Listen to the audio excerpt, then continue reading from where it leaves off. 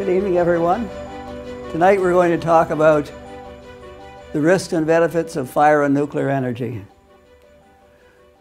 We all enjoy the benefits of fire, and we've learned to avoid the risks so we can enjoy the benefits of fire. We know less about the benefits of nuclear energy, and we need a realistic knowledge of the risks so we can make good decisions about nuclear energy. We're going to examine each one of these areas in turn.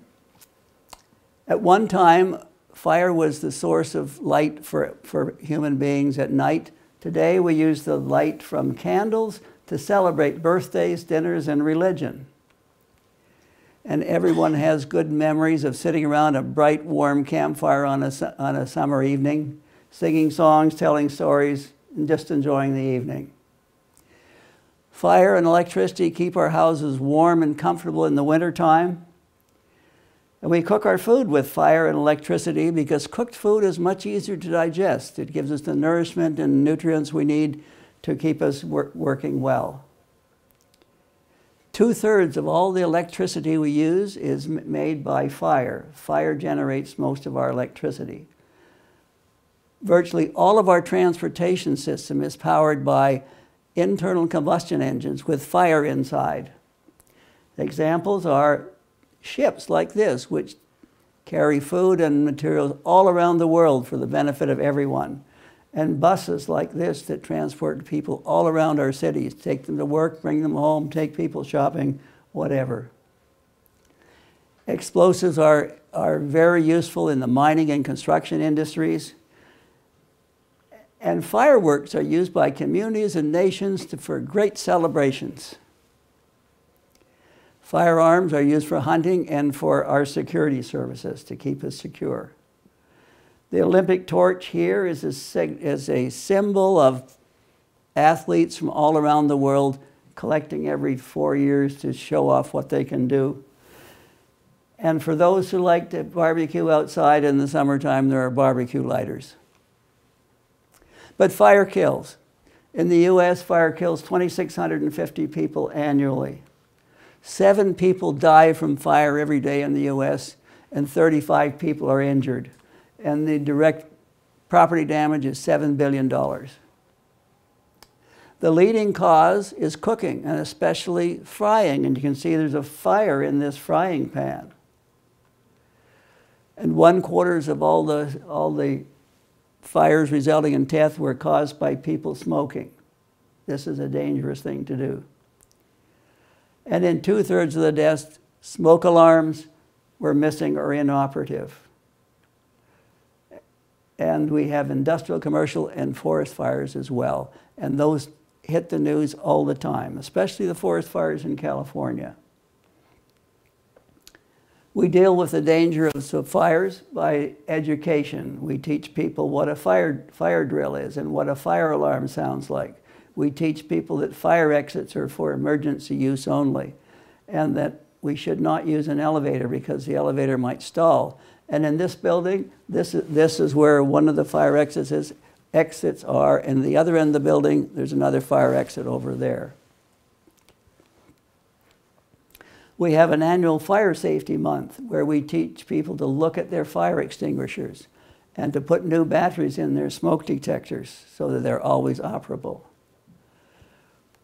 We have firefighters who are trained, and we have inspectors who inspect buildings such as this one and in industries to make sure there are no fire hazards. And we have fire-powered fire engines to take firemen to fight fires. And we have smoke detectors. Always check the battery in your smoke detector. And we teach people how to use fire extinguishers. They're very easy. You pull the pin, you lift it up, point it at the base of the fire, squeeze the handle, and the white powder will come out and extinguish the fire. And we have sprinklers in buildings. They're very safe. This building has sprinklers over here and at the back. At one time, there was a point where nobody had been killed in a sprinklered building. I don't know whether that's changed in the last 20 years, but. And when liquids move through hoses, they create static electricity. So all hoses today have built-in static dissipation, so that you can't build up a static spark and have a fire when you fill up tank with gasoline. And some of you may remember when gasoline trucks dragged a chain along the road to dissipate the static electricity built up by the tires. But today, tires dissipate static electricity, so that's no longer a problem. We now have corrosion-resistant materials that build containers for flammable materials. We use flame-resistant clothing. And we have building codes and permits. Every new building, industrial or commercial building, is checked with the building codes to make sure that there are no fire safety hazards in there. Fire is a fearsome weapon of war. These are all bullets, and at one time, rifles were called firearms because we had to strike a spark to make the gunpowder burn and explode the bullet out of the gun. Today, these are modern bullets. They have a percussion cap at the end, and when you hit the pin, it generates a fire inside, which causes the explosive to burn and expel the bullet. We have artillery shells and aerial bombs and floating mines, as these are all powered by fire. And rockets, it's powered by fire to propel it, and then the bomb at the end is powered by fire. And this is napalm. This is jellied gasoline, which was used in World War II as a weapon of war. There are incendiary aerial bombs that were dropped on Japan and burned up a lot of their cities. And at one time when armies would come through and they'd live off the land, and if a population found that an army was coming, they'd burn everything up. So it was a scorched earth policy. So the invading army had nothing to eat and no place to stay. And there are many other ways for fire as a weapon. You can probably think of some. We've learned to use fire because the benefits far outweigh the risk. We've learned to use nuclear energy because the benefits far outweigh the risks. Fire safety came with education. Nuclear safety, education is important, very important.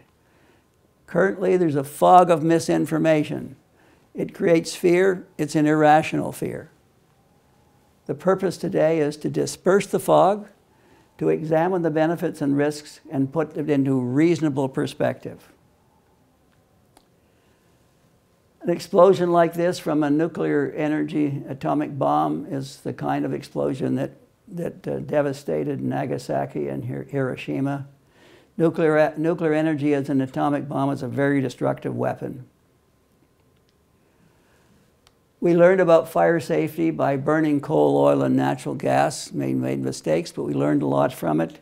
We used the knowledge learning about burning coal, oil, and natural gas to develop nuclear safety. And there's 5 important points about nuclear energy that we're going to cover now. Benefits to society. There are lots of benefits of nuclear energy to society. Nuclear energy is the safest way of generating electricity. And nuclear radiation, people fear it, but it's a very useful tool for us.